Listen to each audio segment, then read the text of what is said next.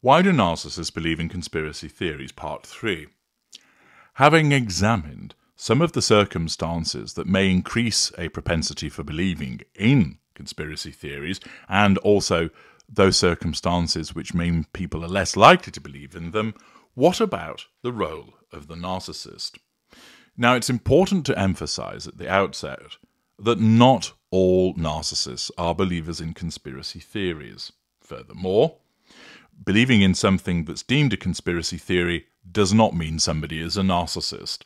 As I made the point at the outset of this short series, you can't make a determination about one thing to say that it is determinative of what an individual is. You need to look at a range of evidence over a period of time. Nevertheless, it is relatively common that narcissists believe in conspiracy theories.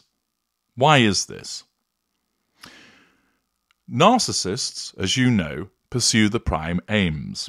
Their narcissism, whether they're aware or unaware being the majority of narcissists, compels the narcissist to pursue, through a variety of means, control over those around them, to extract fuel from those individuals, seek out character traits and residual benefits. Everything that the narcissist does when it comes to other people is governed by this need for the pursuit of the prime aims. What therefore happens when the narcissist faces a threat to that all-pervasive need for control? Seasoned students of mine will know that the response of the narcissist is to go to one of the three assertions of control: direct, indirect, or withdrawal. That the way that the narcissism is structured is that it always enables the narcissist to gain that control. One way or another, it's always obtained. It might not be in the conventional sense of control as you would understand it. More often, it is occasioned by the construct of control generated by the narcissism. But it doesn't matter that it doesn't accord with what you see as control. All that matters is the subconscious or conscious approach of the narcissist. Accordingly, when that individual faces a threat to control, the narcissism considers, can we nullify that threat to control head-on, directly, i.e. through a hoover? Now, many threats to control come about for the narcissist as a consequence of the activity of organizations, of governments, of the establishment. Sometimes those organizations are somewhat amorphous. Where do they manifest? With particular agents, people, at a building? But sometimes it's less clear than that. And thus, this makes an appropriate target to which the narcissist can assert control difficult to locate. Furthermore, the sheer power, nature, resources and assets of these institutions, especially the government, is so vast that a private individual is in no actual position to take them head on. There might be some instances where someone might bring legal proceedings against the government for the purposes of trying to expose behaviours associated with a conspiracy theory, but that is relatively uncommon. The private individual isn't in the position to suddenly muster a private army to march upon the seat of government, to compel them to admit to the conspiracy behaviours that they have been engaging in to expose it. Accordingly, where the narcissist perceives a particular behaviour which includes them within a group that threatens their sense of control. So let's take, for example, the issue of vaccines. Leaving aside whether you believe that they were right or wrong, let us use that as an example. A government issues a mandate which essentially states, if you want to be able to travel outside of this country, if you want to be able to use certain services within this country, attend certain mass events, you need to be vaccinated against this new disease that has come about. That diktat is a threat to the control of the narcissist. How might the narcissist deal with that? It could be that the narcissism actually states, I see this as something that needs to be done, because I want to be able to achieve these other things. And therefore, I agree that I will be vaccinated. And therefore, they assert control through agreement, take the vaccine, and then they can attend the various events, travel, etc. However, in many instances, this diktat that that individual must be vaccinated remains a threat to control to the narcissist. Their narcissism rejects the suggestion of agreement as a way of nullifying that control. The narcissist may write to the relevant organisation and say to them, I don't want to be vaccinated, but I still want to be able to travel. Of course, they're going to get short shrift.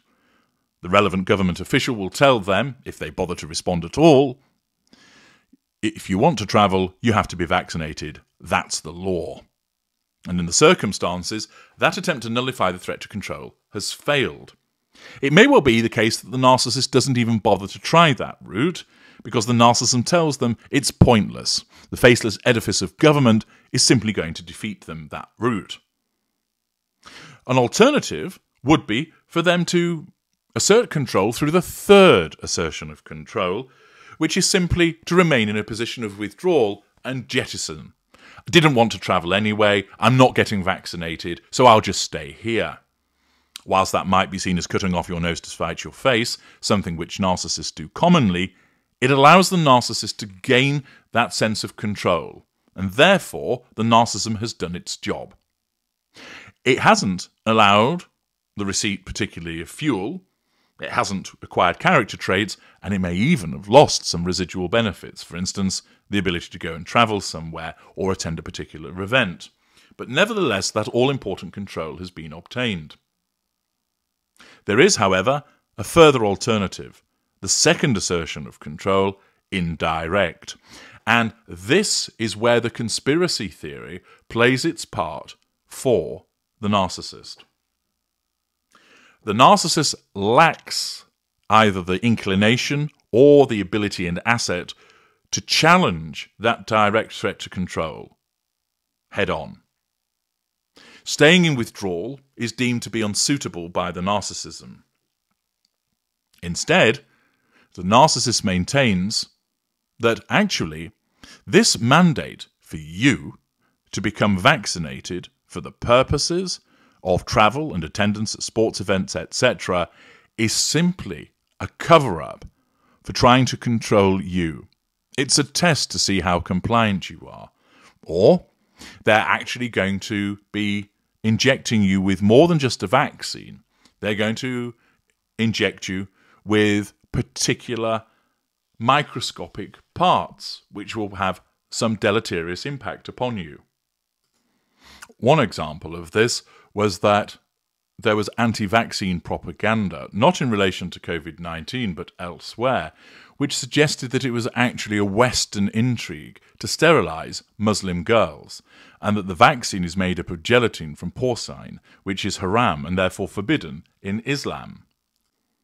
In other instances, for example in relation to COVID-19, some individuals believed that it didn't actually exist, that the virus was intangible, and therefore it was hard for them to accept that a flu-like illness could be life-threatening, and therefore believed that in actual fact it was simply a means of making money by compelling people to buy masks, to have an injection, etc.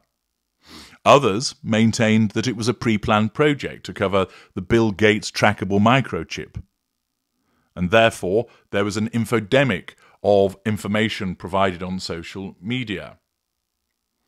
That some people thought that it was a punishment from God, or that 5G technology directly transmits the virus and would weaken human immunity.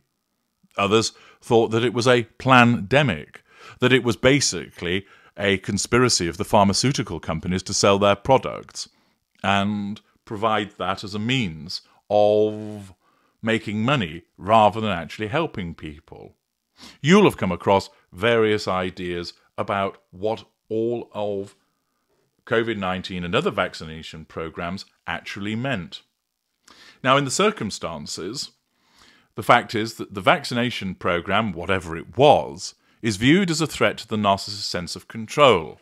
And as I've mentioned, The direct or the withdrawal methods are not attractive, and therefore the narcissism causes the narcissist to believe that there is some unsavory alternative explanation for why this government wants to tell our narcissist that they have to have an injection.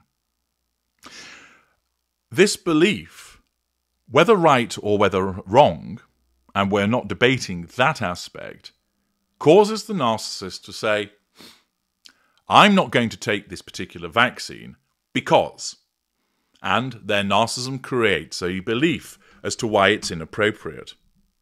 It might be the case that the narcissist has done some reading on the internet and has found other people who have formed a view that the relevant vaccine program is covering for something else. And therefore, the narcissist's narcissism seizes on that information for the purposes of enabling this particular narcissist to reject the threat to control.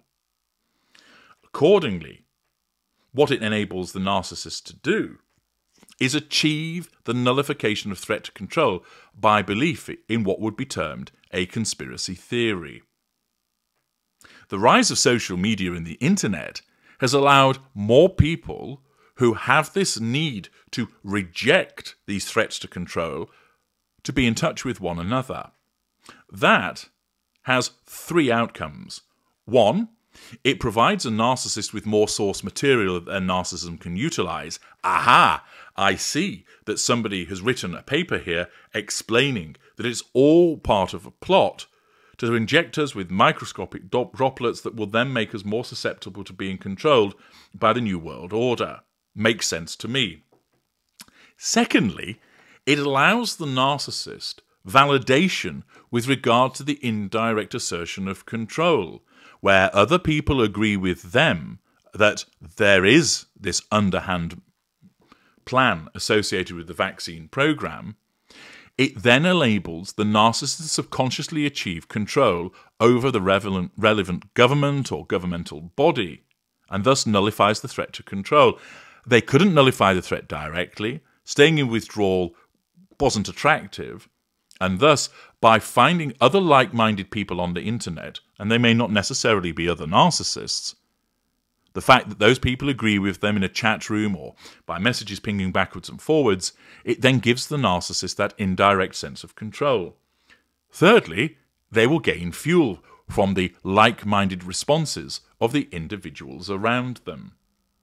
Accordingly, the indirect assertion of control finds the presence of a conspiracy theory particularly attractive because it enables the narcissism to use that conspiracy theory to gain control, which is central to the narcissist's existence. It allows the narcissist to draw fuel, which is central to the narcissist's existence. And therefore, the conspiracy theory for some narcissists finds the presence of a conspiracy theory hugely attractive. It also accords with the inherent paranoia that a narcissist has.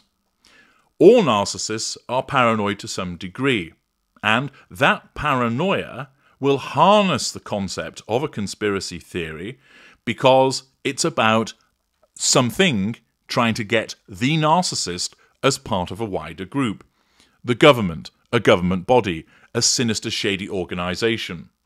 And therefore, the paranoia that exists within the narcissist sees that it can make use of the conspiracy theory within this paranoia to drive the narcissist in pursuit of the prime aims, particularly control and fuel. Narcissists are also prone to magical thinking. I am the sole person that has this special information about what the government are up to. That makes me important, a threat to them. They will probably try and shut me down.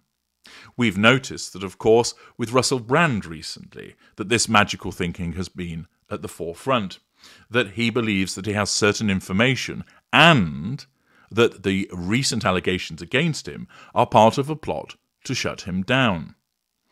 It may well be the case that he speaks the truth about various things, but that doesn't necessarily then mean that he is being shut down or the allegations to do so are are trying to seek the closure of his platform. Indeed, if you look at it logically, it completely has failed. In fact, the allegations have given him more prominence, a greater platform, and have enabled more people to check out what he has to say. I suspect that his subscribership has increased, notwithstanding the demonetization of his channel. Accordingly, it wouldn't necessarily hold up that there is an attempt to shut him down. But of course, his narcissism, and if you haven't watched my series on Russell Brand, I'd encourage you to do so to understand why he is a narcissist, creates this magical thinking whereby he believes he is in possession of special important information. And often that's linked to the existence of conspiracy theories. Accordingly, other narcissists, through their own magical thinking, will believe I'm special. They want to get me, and that's because I've seen behind the curtain. I've got the information about what they're up to. Thus, not all narcissists engage in conspiracy theories, but the attraction of the conspiracy theory to certain narcissists is that it is an excellent way of getting to the prime aims. It is a way of nullifying the threat to control posed by a large body such as a government. It allows the assertion of control over other like-minded people and the extraction of fuel from those individuals too. Powered by paranoia and magical thinking, it is another device that enables the narcissist to get to the prime aims. Which narcissists are prone to believing in conspiracy theories? You'll find them mainly within lesser and mid-range. Lesser as a consequence of the fact that they have no emotional empathy whatsoever and no cognitive empathy, and certainly lower, lesser and middle lesser can be readily led by individuals in that regard. Upper lesser A are actually more likely to be the individuals that would manufacture conspiracy theories rather than necessarily always following them from other people. That's because upper lesser type A tend to adopt more leadership positions. They're often found for existence in cults. Mid-range narcissists are also susceptible to the use of conspiracy theories because it's a very useful method of nullifying a threat to control in circumstances where it is somewhat passive-aggressive. I don't have to confront the organisation, I can just keep talking about it with other people and pointing out on social media, etc., how dangerous this organisation is. Thus, in the circumstances, conspiracy theories are not believed by all narcissists. But as a consequence of their pursuit of the prime aims, a conspiracy theory provides a very useful vehicle for the narcissist to assert control over other people, nullify the threat to control posed by large governmental bodies, organisations, businesses, etc., and draw fuel into the process. Powered by paranoia and magical thinking, and the fact that narcissists generally lack trust on a greater scale, tying into the points that I made in earlier parts, it's no wonder that the conspiracy theory is often believed by certain narcissists. I'm H.G. Tudor. Thank you for listening.